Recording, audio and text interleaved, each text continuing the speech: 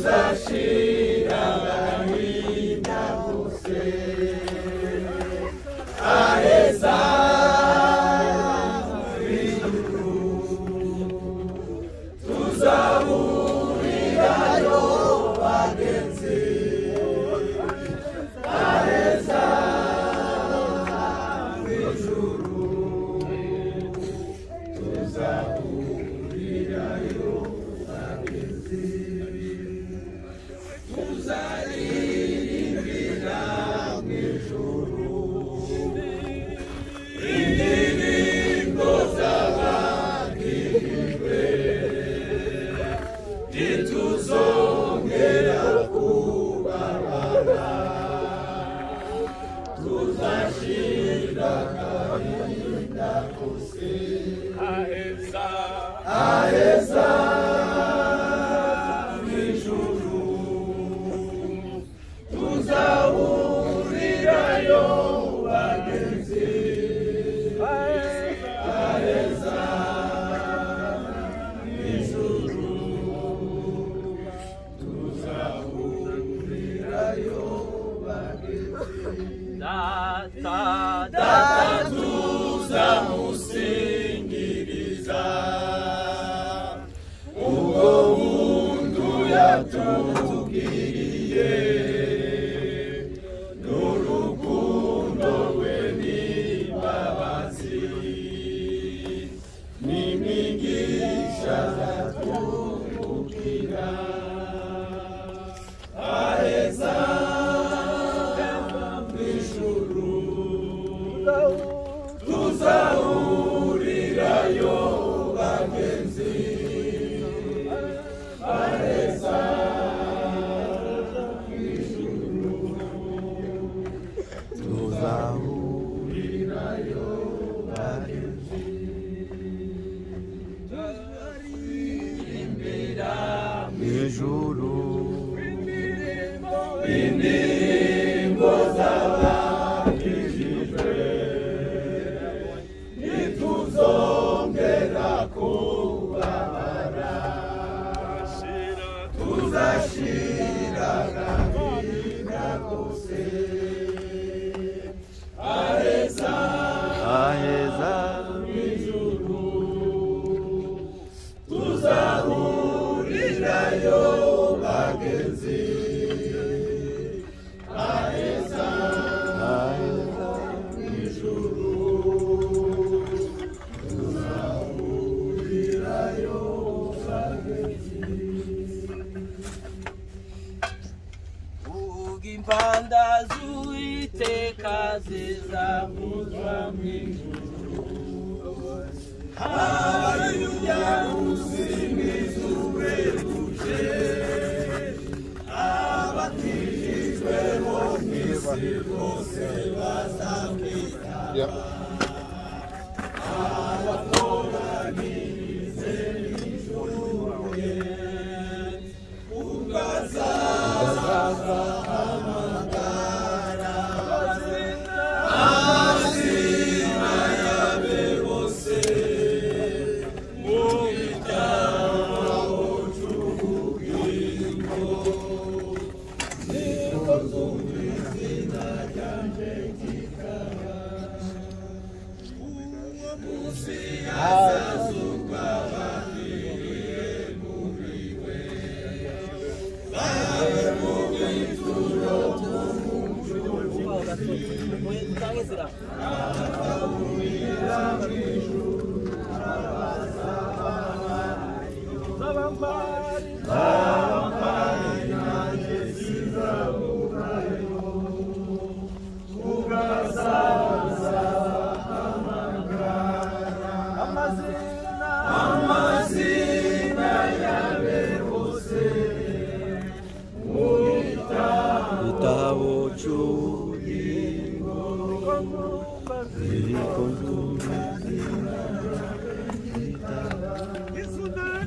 Yesu data mushanza mukorera nachogora Kristo mutuntu rukunda mfitiye Nazimiri moyo mwisanga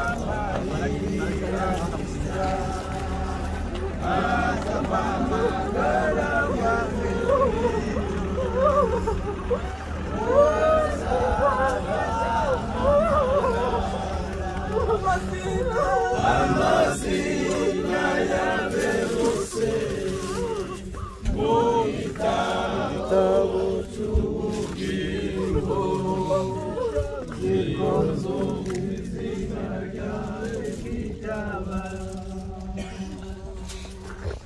Bavandimwe, inshuti, umuryango, abavyeyi, bashiki ba Tresor, bakuru be barumuna biwe, itorero mwese. Brothers and sisters and the friends and the relatives and the sisters and the family of Tresor. Turabizi ko umwuka wa Tresor cyangwa ubugingo bwa Tresor buri imbere y'Imana mu mwanya. We all understand that the Tresor's soul is resting in the peace with God.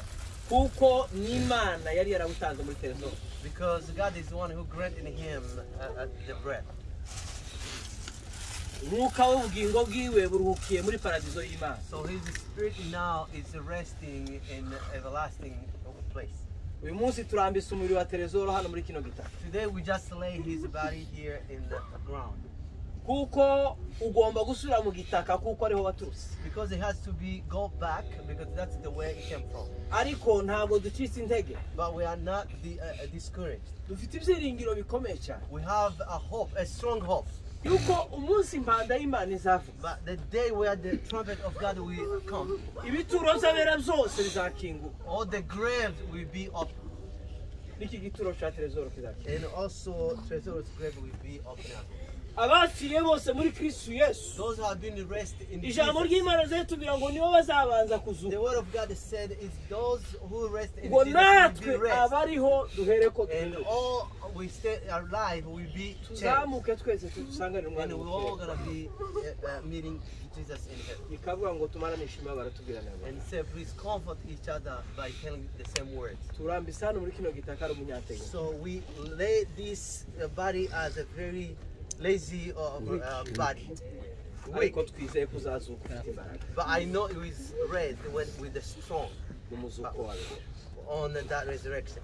Reka senga Imana. Let's pastor pray. Mana ikomeye mu izina rya Yesu Kristo. Turagushimiye kubw'igihe kirekire watanze waduhaye n'umwana Tresor.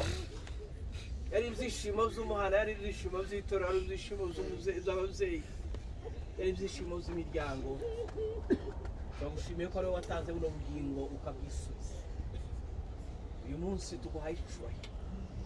Icyo washatse n'icyo ukoze. Izina ryawe rihabwe icyubahiro. Umuriza imitima y'aba bantu bose barimo bareba bino bikorwa birimo bikorerwa hano hantu. Waheze ibyiringiro by'agakiza. Yuko umunsi umwe tuzahura na Tresor. Afite umubiri w'ubwiza. Utari umubiri wo kugwara kandi umubiri wuzuye ubwiza bw'Imana. Abera bose bazabanezerewe. Urakoze Mana. Komeza imitima uyikomeresha imbaraga zawe. Mu izina ryawe Mwami tubashe kubisaba twizeye. Yuko twumvishije. Kasabe tubanze n'ibitaka baraza gushyira amashurwe nyuma. Ndaza gusaba yumva ariko bigomba kugenda. Ndaza gushyira igitaka nsaba pasiteri nawe bakurikire. Nyina w'umwana n'abavandimwe baje basireho. Yeah, Pastor is going to start with the darts. After that, then we will invite the pastors and then family. Then also we will go forward with the flag. Yeah. Sinzi ibyifuzo z'abanyamuryango ko baravuga ngo tureke gukoresha igitaka twadusanzwe tumenyera igitaka turakurikira ubushake bwabo icyo basaba. Reka rero dukoresha indabo muzane izo ndabo za pasiteri. So we are going to use flowers. Mashobora kuzana indabo ukomeze muririmbe. Bizera bazaja kuba ni muri Yerusalemu. Aho umuryango niba bishimwe nibo bazatura. Mbese niyo bizera bazaja kuba ni muri Yerusalemu mu murwa w'Imana. bishije niyo bazatura bazaba amahoro bazagubwa neza ntibazatinyika ibi cyose kuko Imana izaragura amarira yabo bazaba amahoro bazagubwa neza ntibazatinyika ibi cyose kuko Imana izaragura amarira yabo tumaze kugerayo tuzaririmba indirimbo zo kunesha maze twishime ijuru mbese na Satani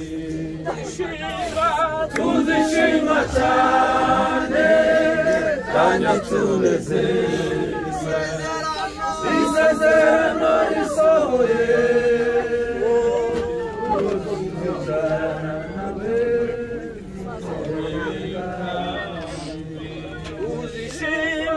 tuzishima cyane kandi tunezerewe isezerano risohoye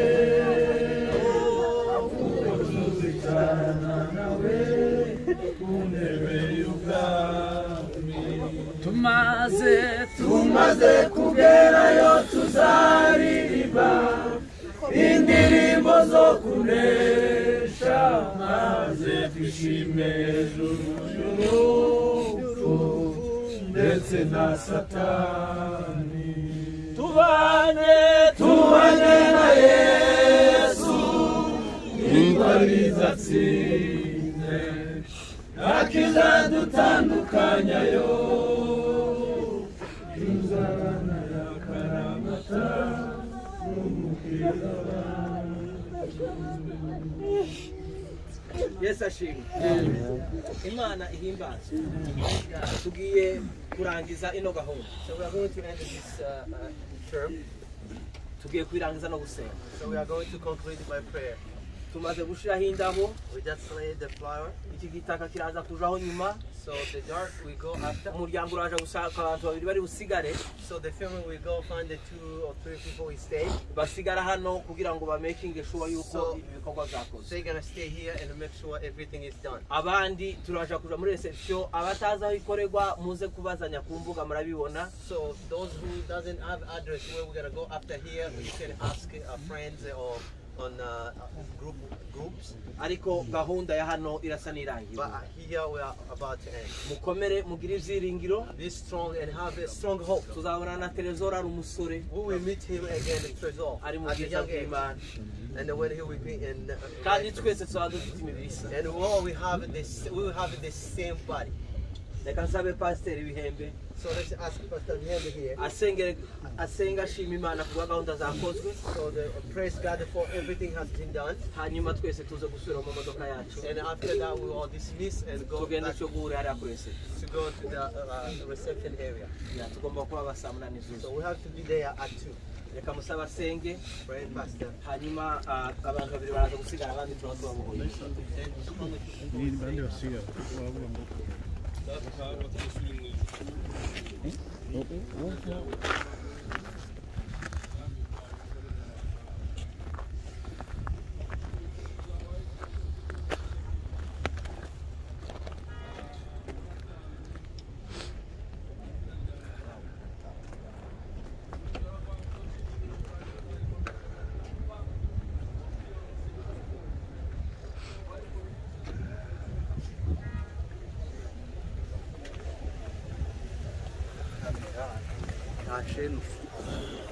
Niye şimdi tukukorere subscribe. Mano com câmera. Şimdi. Aqui. Ayagira.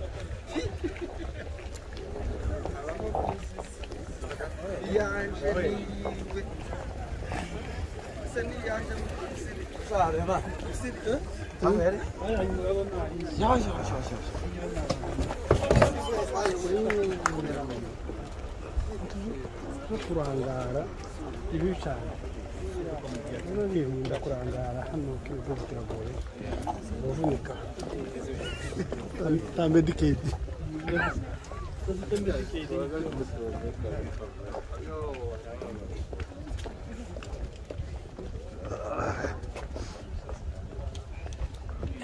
bro.